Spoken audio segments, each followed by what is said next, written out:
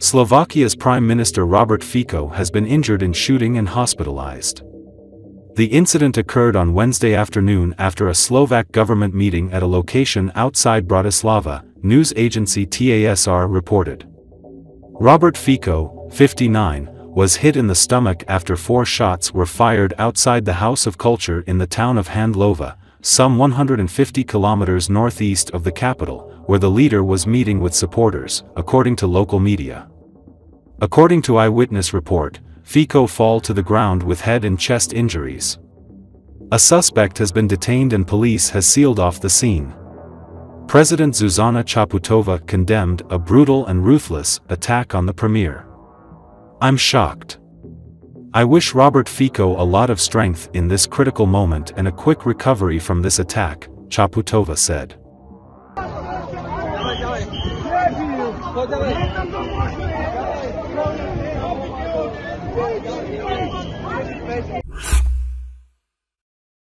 US warships destroyed 65 Houthi targets during operation in the Red Sea. The American Arleigh Burke-class destroyer, USS Carney, returning from participating in a NATO operation in the Red Sea, is said to have destroyed 65 targets and ground facilities launched by Houthi rebels in Yemen. According to the American press, citing the US Navy, during 6 months of combat duty in the Red Sea, the destroyer's crew successfully hit 45 air targets launched by the Houthis, including ground attack cruise missiles, anti-ship ballistic missiles, and unmanned systems. In addition, the ship carried out 2 strikes on Houthi targets in Yemen, destroying 20 targets. USS Carney also entered US Navy history as one of 2 ships to first use Standard Missile-3 anti-aircraft guided missiles in combat. Although the USS Carney has been in the US Navy's arsenal for many years, it was not used in actual combat until Iran's massive attack on military installations in Israel. It was then claimed that American warships managed to shoot down 4 Iranian missiles. However, this claim was subsequently disputed by the Israeli press,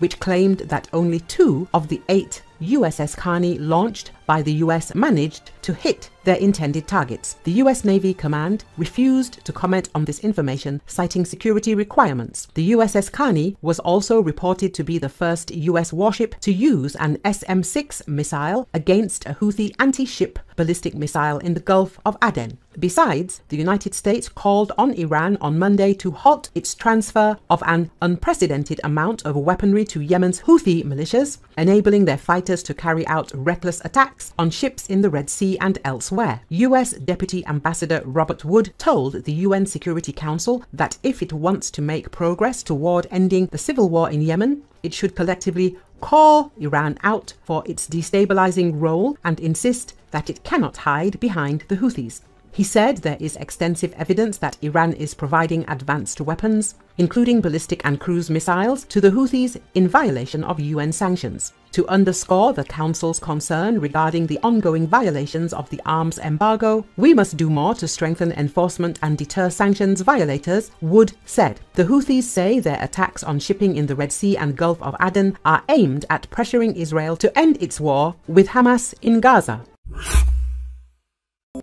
Russia is approaching Kharkiv. The situation is worse than it should have been. Washington Post.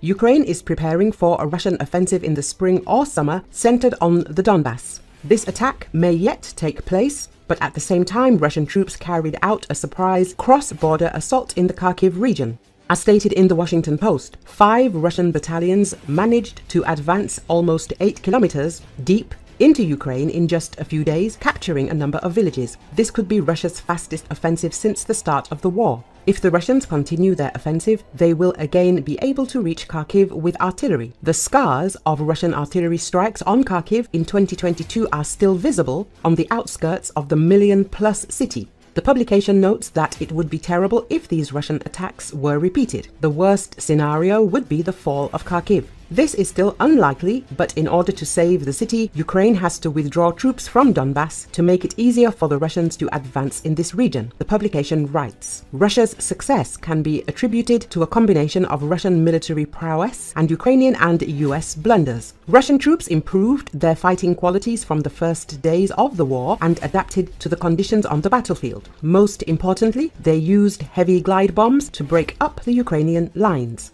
Meanwhile, Ukraine's armed forces have suffered greatly due to the long delay in US aid. Russia had a 10-to-1 advantage in artillery ammunition. In addition, Ukraine was running low on air defense ammunition. Ukraine's failure to provide adequate air defense for frontline troops means that Russia has been able to make significant use of air power for the first time.